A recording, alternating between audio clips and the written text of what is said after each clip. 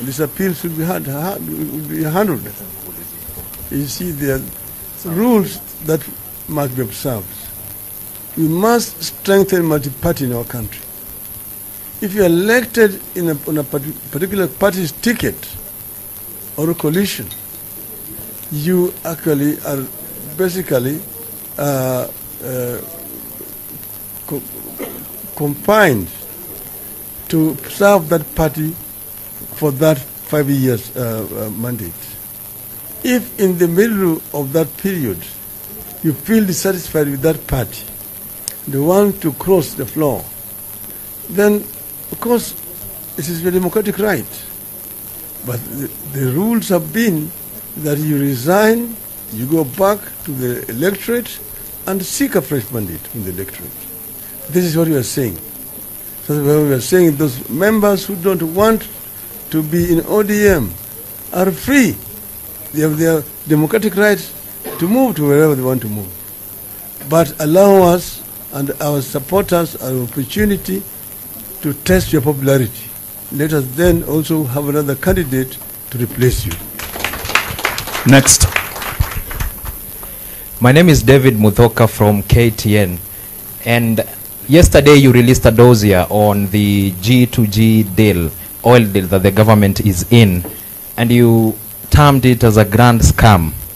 Hours later, the government, through the energy minister and the majority leader, came out to say that the deal is above board, and even saying that what you presented to Kenyans was hot air and nothing but cheap propaganda. Do you still believe that the government and that G2G deal is a grand scam? Elaborate and maybe offer a response to what the leaders had to say over your dossier. Well, I don't know whether those people who responded had an opportunity to read what I had said, because it was a very comprehensive statement which gave clear facts, and I challenged the government to contradict what I had said. These other ones basically just talk and say hot air. I don't know which hot air, where that guy is coming from. And this is supposed to be majority leader of government. I think, you know, the matter was directed at the executive, not at the legislature. So it is not work of Mr. Chungwa to respond. I directed it to specific people. But be that as it may, we'll show him some political etiquette. The issues are raised, and they're still valid.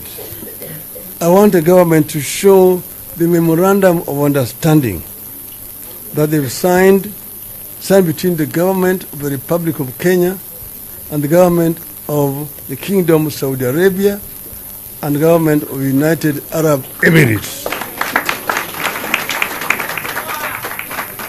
Not signed between the Minister for Energy and the CEO of Aramco, just a company. That G2G, because they call this G2G. G2G means that it's an agreement between those governments and Kenya government. Let us see that MOU.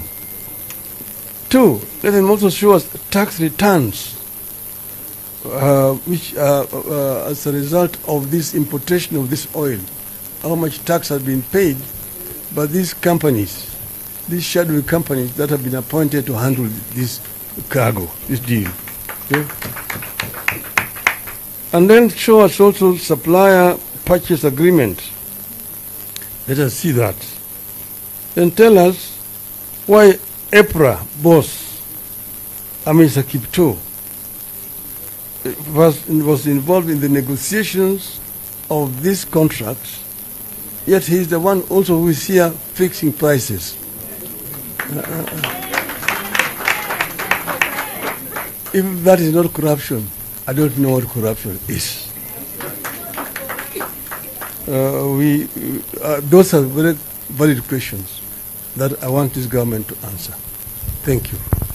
Your Excellency, with your indulgence, we have 2 questions, then we wind up the session. I'm Chris Owino from Ramogi TV. I've got two questions. The first question